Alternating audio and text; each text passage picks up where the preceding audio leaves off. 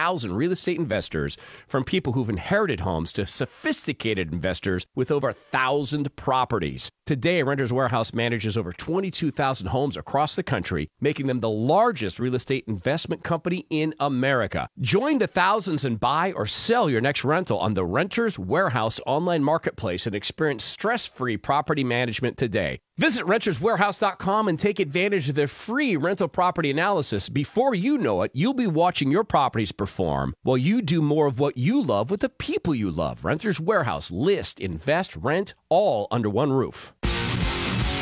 Did everyone agree with you? Let's find out. Choose Your News on the Candy, Mike, and Todd Show.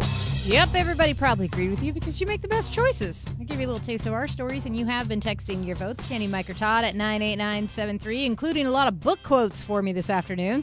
That's the Online Trading Academy text line at 98973. You are very creative. From the 206, I cannot choose between Candy and Mike, so I'm going to split the difference and vote for Todd. Oh, good. I'm the leftover. Josh in Feels Tacoma. Pretty nice. Thanks, Congratulations, Josh. leftovers. Nice. From the 360, Candy, I love my beverages. Tell me more. From the 253, my favorite book as a young person. I carried that book around for 2 years, Mike. You gotta talk to me about it. Choose Your News scoreboard currently says Todd sitting at 24, Mike also at 24, I am at 25. And may the odds be ever in your favor. Congratulations. We have a lot of readers, Mike. You are the winner of Choose Your News today.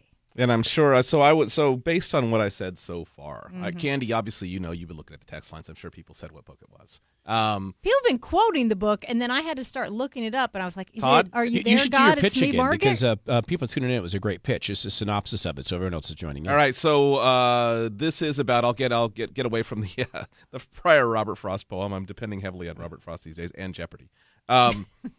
So we've got the Robert Frost is your clue on this one. This is the most popular. In fact, 52 years ago, this spring, right around now, the best-selling young adult novel of all time was published. As this story says, to adulation and outrage. It was 1967. Youth culture wasn't exactly new, but something about this particular book that did away with grown-ups' interference and spoke directly to teen readers in a new way. In fact, it's credited for changing the way young adult books were even written and the way they approached young adults, especially those with problems. The RS surrounding this classic tale, and I can tell you, so I'll give you a couple of clues.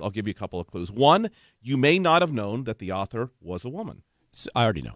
All right. And Candy, I'm sure you know as well. I had to look it up. I know the movie. It is the anniversary of the publication of The Outsiders, Yes. which was by far my favorite book when I was probably, 11, 12 years old. I must have read it, and I am not exaggerating, maybe 35 times. Yeah. My friends and I had it entirely memorized. From the 425, Mike, stay gold, pony boy. And then there's multiple quotes like that I'm going through right now. So everybody very much wanted to hear about The Outsiders.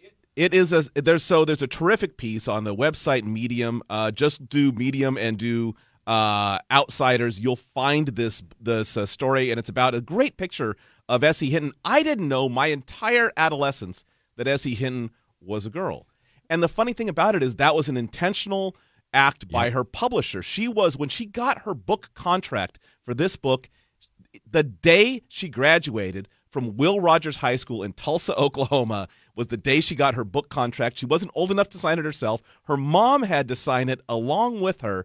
But she even said, she wasn't a kid who ever felt the need to belong to any group. And so because she drifted around all the kids in her neighborhood, and my guess is that she was accepted among these kids, that she drew from all of these experiences when she wrote the book, which actually her original title was A Different Sunset. And then the publisher said, no, we're going to go with something different. They went with The Outsiders, and it became, and if you remember, in what was 1983 or 84, when the Francis Ford Coppola movie came out. Yep. And I'm still, it's funny, I haven't seen that since it came out, but when I read this story about this book, because it was a formative book for a lot of us, it makes me want to go back and actually, Matt Dillon, all right, surprise. Can you name one of the primary characters in this, an actor? Tom Cruise, Patrick Swayze. You're going to miss this one, though. Matt Dillon. Very good. So far, you're right on. Yeah, I'm picturing who played the young guy. I can't remember his name now. Ralph Macchio. Ralph Macchio was Karate in that. Kid. And here's one I did not remember. Yeah. Oh, Emilio Estevez. Emilio Estevez, right. The one I didn't remember, Leif Garrett. That's right. Leif Garrett was in this movie, and I still don't remember what he did in the movie. Now, a generation of young people just said, Wait, a Leaf? Patrick Swayze. Rob he was a Lowe. big deal back then. Rob Lowe. Soda Pop? It was Emilio. There was a follow-up book. Man, we could go on. Oh, no, there's 2 follow-up books. Yeah. Rumblefish, and that was Then This Is Now. Yeah. Oh, I love that one, Then This Is Now, but it made me sad. Wow, we could do a whole hour on this. We could do a whole hour Nice on job, this. No, Mike. let's not. That's good. So coming up next You read them, hour, right? we will I go didn't through read the book. I watched the S.E. movie. Hinton trilogy. Next hour on the Candy Mike and Todd Show, we'll spend an hour going through the S.E. Hinton trilogies. Yeah, you Right? can say Yeah, that. that's right. Because they all sort of overlapped each other, and they all had the same, especially Rumblefish. Candy won't mind. Either that or we're I gonna, will mind very much. Oh, yeah, there's going to be a rumble. Either that or we'll talk about how the tariffs are going to affect people's pocketbooks, tariffs being basically a tax. Tracy Chiz is going to check traffic for us now. Tracy? What an ugly drive right now on southbound 405 getting out of Bell.